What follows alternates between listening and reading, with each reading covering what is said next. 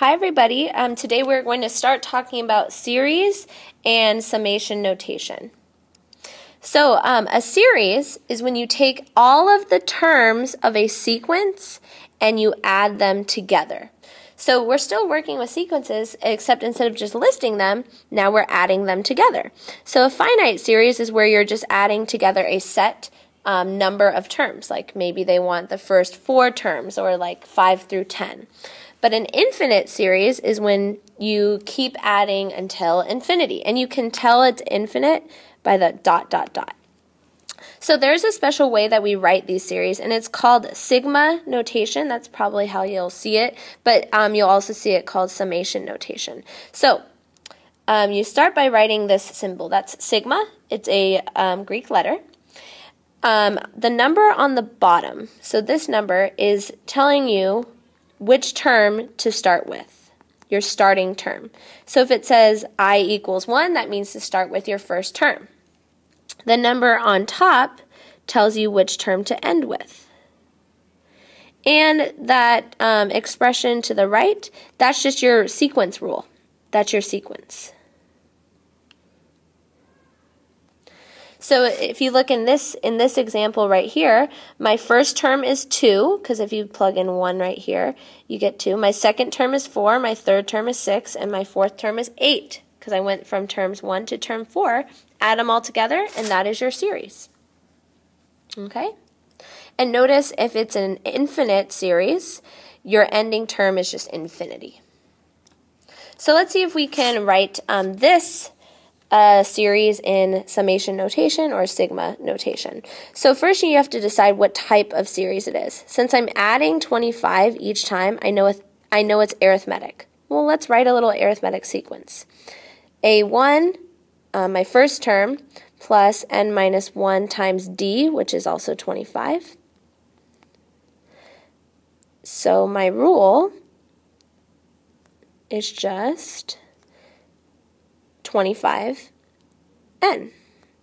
So I can start by writing my sigma, and I'll write my rule right here, 25n. Now I can see that I'm starting with my first term, so I'll say n equals 1.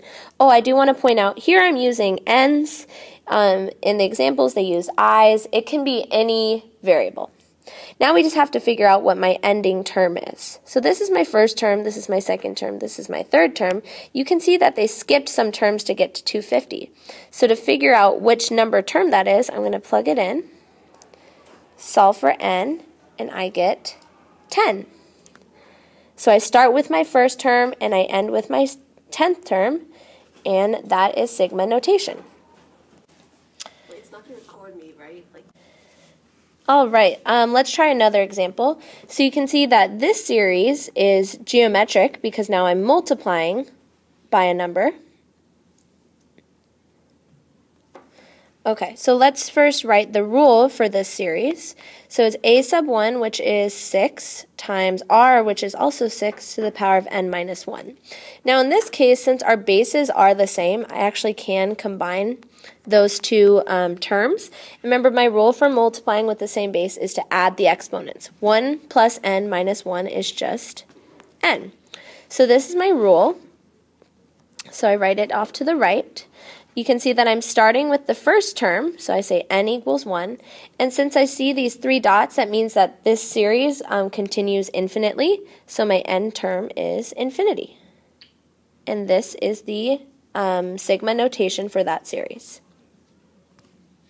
All right, now let's actually find the sum of the series. So remember, what they're asking you to do, at least for this problem, is they're asking you to start with the 4th term and add up all the terms up to term 8. So they want to do the 4th term plus the 5th term plus 6th plus 7th plus 8th. So really all we're doing here is plugging in numbers. So to find the 4th term, we would plug in a 4.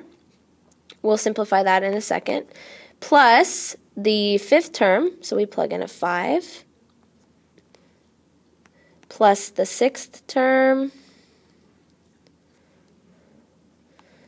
Plus the 7th term, and then one more, plus the 8th term.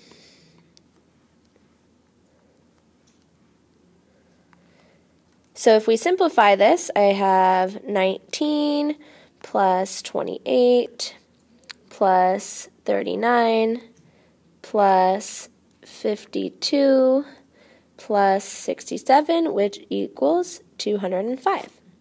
Now you can see that, especially if these numbers were really large, this can be a little bit time consuming. So luckily there are a couple shortcuts we have for these. So the first shortcut is if you're taking the sum of 1. This is essentially saying that every single term in your series is 1. You're doing 1 plus 1 plus 1 for however many terms. Well, since you're just adding 1 over and over, your answer is your ending term because you're adding 1 that many times. Another trick is if you're taking the sum of the series just I.